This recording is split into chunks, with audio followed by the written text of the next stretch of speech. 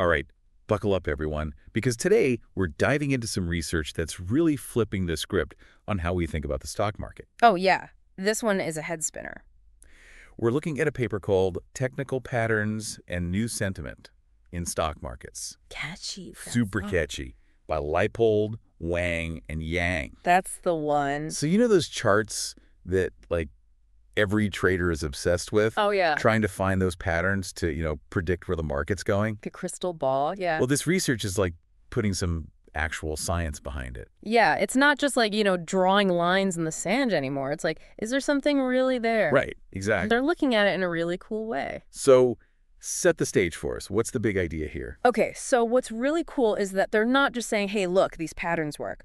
They're combining those visual cues with something we all know impacts the market news. Right. Sentiment, the feels. Like, imagine you see a classic double top pattern on a stock chart, right? Which, signals a potential price drop. Classic, yeah. But then you layer on some negative news about the company. Wow. Suddenly that pattern becomes a much stronger indicator. It's not just a maybe. It's like, oh, something's really going on here. So it's like adding those two pieces together is giving you a bigger picture. It's the whole picture, man. It's like merging those visual signals with the emotional undercurrent of the market. Like, is everyone freaking out? Are they excited? Thank you for tuning in to Quantopian's Quant Radio, your AI-driven podcast exploring everything related to quantitative finance. If you enjoy this episode, don't forget to like and subscribe to stay updated on future releases. For more quant-focused content, join us at community.quantopian.com. There you can explore a wealth of resources, connect with fellow quants, engage in insightful discussions, and enhance your skills through our extensive range of online courses. Quant Radio is intended to help people develop their knowledge and skills in quant finance. This podcast is not intended to provide investment advice. And now, back to the episode.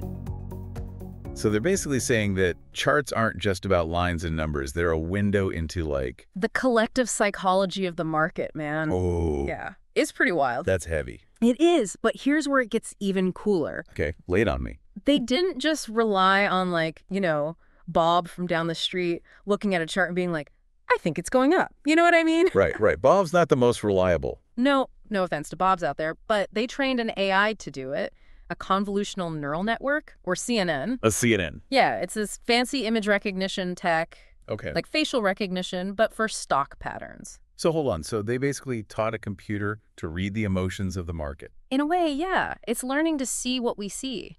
And the results are pretty mind-blowing. I bet. Give me the highlights.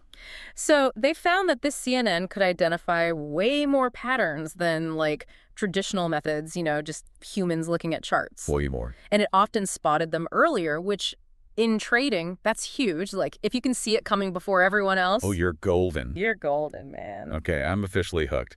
So we've got this AI seeing patterns like a pro, and we're layering on new sentiment, making it even stronger. But, how did they actually put this into action? Did they just sit back and watch, or did they actually, test it out? Oh, they went full-on mad scientist. They built a whole portfolio based on these pattern sentiment signals. Whoa, okay. Tell me more about that. So they were buying stocks with bottom patterns and positive news and shorting stocks with top patterns and negative news. So they're playing both sides. Exactly. Like riding the waves of the market, man. And get this. They cracked the code. Big time, especially in the Chinese market. Saw some insane returns there. Okay, returns. That's what I like to hear. But what about the stocks themselves? Did they notice that some types of stocks were, more prone to these patterns and sentiments? That's where things get really juicy. They found that it really depended on the stock's personality, its characteristics. Okay, so give me the rundown. What kind of stocks were we talking about? Well, in the U.S., stocks with high momentum, lots of institutional ownership, and get this, a history of showing patterns in the past, those are the ones that really reacted strongly to these signals. So it's like some stocks have a track record of following these patterns, so they're more predictable. It's like a self-fulfilling prophecy, man. Whoa, that's wild. It is. And in the Chinese market, smaller companies with high momentum and lots of institutional ownership, they were the stars of the show.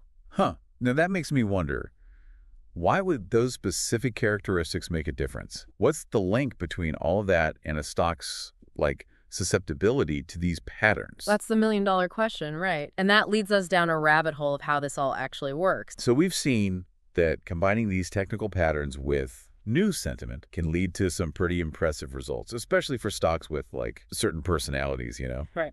But I'm a bit of a data nerd. I want to know the specifics. How do they actually measure the success of this approach? Well, they used a metric called cumulative abnormal return, CR for short. Okay. Think of it this way. Imagine you're watching a horse race, right? Each horse has its own odds based on, past performance and all that. Okay, got it. Now, let's say one horse, out of nowhere, just takes off way beyond what anyone expected. A dark horse. Exactly. That unexpected boost, that's kind of what SIR measures in the stock market. So if a stock is suddenly exceeding expectations after one of these pattern sentiment signals, that's a good sign, right? Like the signal actually meant something. Bingo. They calculated these CARs for different holding periods, from like 5 days to even 42 days after a signal. Long-term and short-term. Exactly. And to make sure these returns weren't just random, flukes, Sure. they used some heavy-duty statistical analysis. What they found was pretty eye-opening. Okay, I'm ready. Hit me with the insights. First, they wanted to see how much adding new sentiment really mattered, right? So they compared the CARs after pattern-only events, like just the AI doing its thing, Okay. versus pattern sentiment events, where you add in the news. The combo. Exactly. Now, in the U.S. market, both types of events actually led to some decent returns. Interesting. So even without the news, the patterns themselves have some value. It seems so, yeah. Like the AI is picking up on something real, but when they added the news sentiment, boom, the performance of those signals went through the roof. So it's like the sentiment is the confirmation, right? It's like, yeah, this pattern is legit. It's the fuel to the fire, man, especially in those first few days after the event. I bet. Do you have an example of how this played out, like in a real-world scenario? Sure. Let's say the AI spots a head and shoulders pattern, right? Classic bearish signal, price is probably going down. Okay, I'm picturing it. Now, right after that pattern forms, bam. Some negative news about the company drops, everyone starts freaking out. Oh, yeah, that's not good. Nope. And guess what?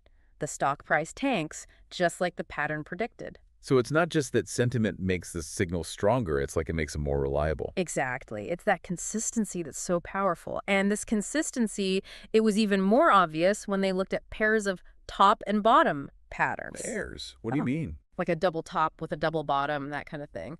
Adding the sentiment created this beautiful symmetry. Like the returns after those paired signals were almost mirroring each other. Oh, wow, I see. Like a push and pull, bullish and bearish. Exactly. It shows how those patterns fit into the overall mood of the market. But remember we were talking about how this approach worked even better in the Chinese market? Oh, yeah. What was it about the Chinese market that made these signals go wild? Well, for starters, they saw even stronger results in the Chinese market. Statistically significant, like off the charts. Well, really? Why do you think that is?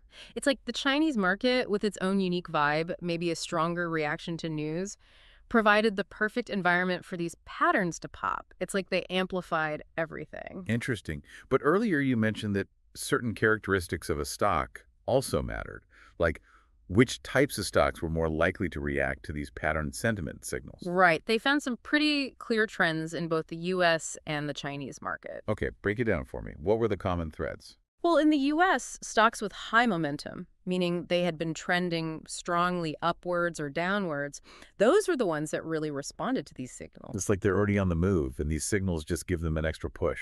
Exactly. But then there's institutional ownership. Ah, the big players. The big dogs, yeah.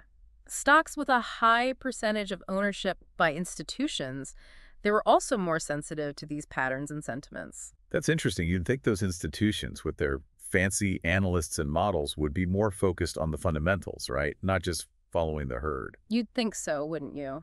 But it seems even they can't completely ignore the power of market psychology. Maybe they use it to kind of gauge which way the wind is blowing, Makes sense. They're not ditching their fundamental analysis, but they're also paying attention to what the market is feeling. Exactly. And here's another fascinating thing.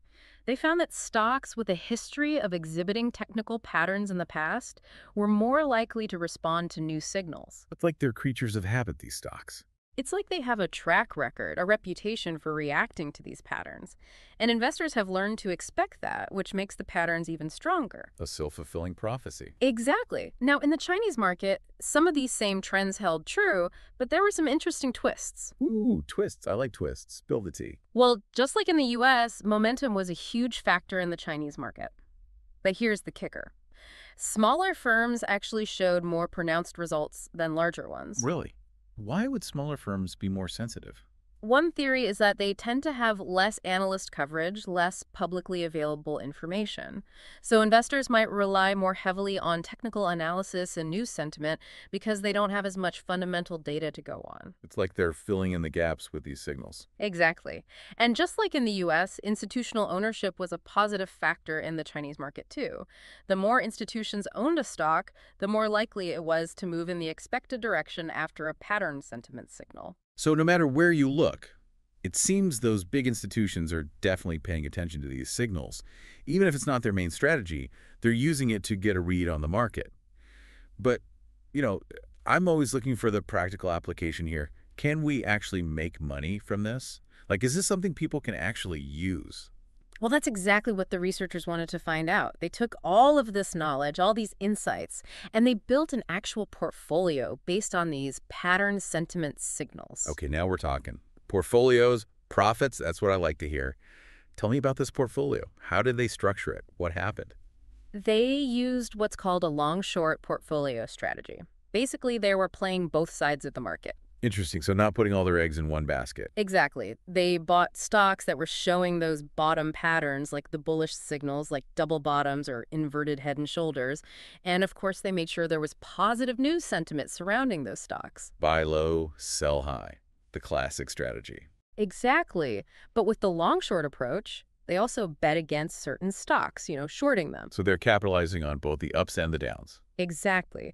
They shorted stocks that were showing those top patterns, the bearish signals, like the double tops or the head and shoulders. And again, they made sure there was negative news sentiment to back it up. So they're hedging their bets, maximizing their potential returns no matter which way the market moves. Clever. But did it actually work? Oh, it worked beautifully. They tracked this portfolio's performance for several years and compared it to different benchmarks to see how it stacked up. The results were astounding, especially in the Chinese market. They achieved an annualized Sharpe ratio of 4.04. Hold on, 4.04. That sounds insane. Remind me what the Sharpe ratio means again. It's like a measure of how much return you get for each unit of risk you take on. And a Sharpe ratio of 4.04, that's like unicorn territory. It means this portfolio wasn't just lucky, it was consistently generating exceptional returns for the level of risk involved. So they weren't just riding a hot market or getting lucky. This was consistent outperformance, way beyond what you'd expect. That's what they call alpha, right? Those returns you can't explain with traditional market factors. But they didn't just stop there. They wanted to be absolutely sure that this success wasn't due to some other factor, some other well-known market force. So they wanted to rule out all the usual suspects. Exactly. They ran some tests to see if those returns could be attributed to other factors like market risk, size, value, momentum, all the classics. Okay, so what was the verdict? Was it truly something special? Or could they explain it away? Well, the results were pretty clear. They found that even after they took all the usual suspects into account, all those classic factors like market risk, size, value, momentum, all those things. The usual gang. The usual gang, exactly. The portfolio is still in the green, still generating a positive alpha. Okay, alpha, right, good thing. Remind me again why that alpha is so important in this whole thing. Alpha's like the secret ingredient, It's that extra something special that makes this portfolio stand out. It's the return you get that you can't just explain away by saying, oh, the market was just up, or small companies were doing well that year. So it's like saying, this portfolio isn't just riding the wave, it's creating its own wave. Boom. Exactly. Yeah. It's generating those returns that those traditional models just can't quite figure out. That's what makes these pattern sentiment signals so interesting, right? They're like pointing to something that we haven't really grasped before. Absolutely. It suggests they're tapping into some kind of hidden information source that those standard factors completely miss. It's like they found a new way to decode the market's language, merging those visual patterns on the charts with those emotional currents, all that news and sentiment. Okay, that's pretty mind-blowing, I gotta say. Yeah. But, I mean, they did find some connections to those standard factors, right? It wasn't a total disconnect. Right, right. It wasn't like a clean break. In both the US and Chinese markets, the portfolio had a bit of a positive link to market risk and size. So it tended to do well when the overall market was up and when those smaller companies were outperforming the big guys. Right, exactly. But the key takeaway here, and this is the big one, is that those factors alone couldn't explain those crazy returns. That alpha was still there, that extra edge that those pattern sentiment signals were bringing to the game. Like a cherry on top. The cherry on top, exactly. It's what makes this research so fascinating. It's not saying that those traditional factors are useless, no way. But this approach, this way of looking at things, is adding this whole new layer to how we think about markets and how we can try to navigate them, maybe make smarter choices. So does this mean technical analysis, when you combine it with AI and sentiment analysis, is like the secret to unlocking massive riches in the market? Is this the holy grail everyone's been searching for? Hold your horses. We got to be realistic here. This is just one study, and markets are wild. Man, they're constantly changing. It's a jungle out there. Surely. But what this research really shows is that there's way more to the market than what you just see on the surface.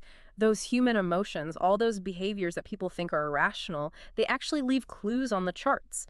And with this new approach, we can see those clues, maybe even use them to our advantage. Yeah, even with all the fancy algorithms and data we have now, it's still those human emotions, all that messy stuff that's really driving the market. At the end of the day, the market's just a reflection of ourselves, our hopes and fears, our biases, how we react to things. Right on. And this research gives us a peek into how we might be able to harness all of that. Not just to understand the market better, but to maybe make some smarter choices when it comes to investing. I don't know about you, but I'm feeling super inspired. What about our listeners out there who want to learn more, explore this whole world? Where should they start? Well, the first thing I'd say is go straight to the source. Check out the full research paper, Technical Patterns and News Sentiment in Stock Markets by Leipold, Wang, and Yang. It's got all the juicy details that we didn't have time to cover today. Yeah, and remember, this is just the beginning of the journey, the tip of the iceberg. There's a ton of research out there that's exploring this fascinating world where finance, technology, and human behavior all collide. Keep those minds curious. Keep exploring. Who knows what other hidden patterns are waiting to be discovered? Absolutely. But a word of caution, remember, investing in the stock market always comes with risks. This research isn't financial advice. It's a launching pad for your own adventures. Markets are always changing, evolving, so stay sharp. Keep asking questions. That's such a good point. Keep those minds sharp, those questions coming, and we'll catch you on the next deep dive.